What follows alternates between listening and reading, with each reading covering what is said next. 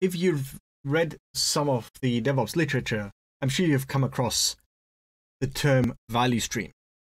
So what's a value stream? A value stream is an idea, a model of how value flows through your organization, through your development process. You start at one end, metaphorically speaking, with, an idea. Let's make a light bulb here. And then you do all of the things that need doing. You type something on your computer, and then you talk some with another person, and then then you type some more, for instance, until finally, hopefully, something valuable comes out. So that's the model of a value stream. Value stream is characterized by the fact that it has actors, that those actors have activities that they perform within the value stream. So that's a model. That's a model that you can use to understand how value is created in your organization and how you could improve this value creation. Okay. Maybe you've also read another book, which is called Team Topologies. Which is an excellent book, and I've read it with great interest. And in fact, I suppose I should read it again, just because it's so nice to read.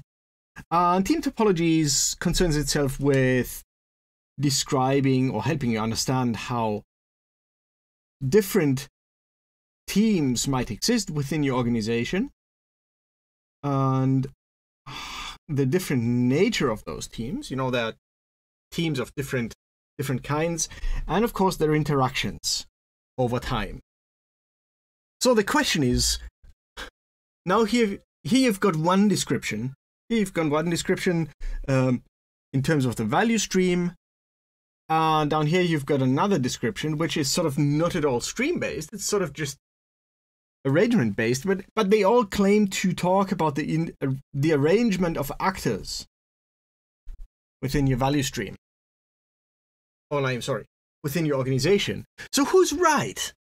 If we've got such differing descriptions, then somebody must be wrong, right? And of course, that's not at all the case. Maybe you've heard that saying, all models are wrong, but some are useful, and I think this is the case here. They just have very different perspectives. Team Topologies tries to help you understand the relationship between different teams, different, groups of people within your organization. And that, of course, has a relation to your product architecture. Because remember Conway's law. You can't consider your product architecture and your team structure separately. They are always connected. And Team Topologies and its ideas try to make those connections visible, understandable, and open to debate. So that's fine. But the conversation about value is kind of incidental to all of that. Whereas value streams do it the other way around. They say, okay, we are focusing on how value flows through our system, whatever the system may be. In fact, technical things, automation, what have you, might be part of a value stream. So it's very much not on the team level. It's really this mental model of how do I go from an idea to a value.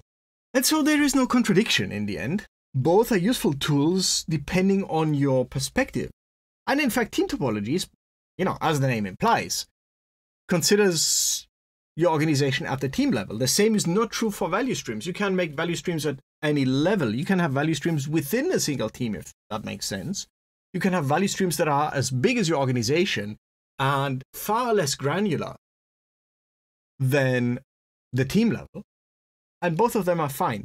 There's this sort of rule of thumb about value streams saying that you should have maybe, let's call it 20 participants in your value stream. So you kind of tune the scope of your value stream or the flight level of your value stream until you've got roughly that number of participants.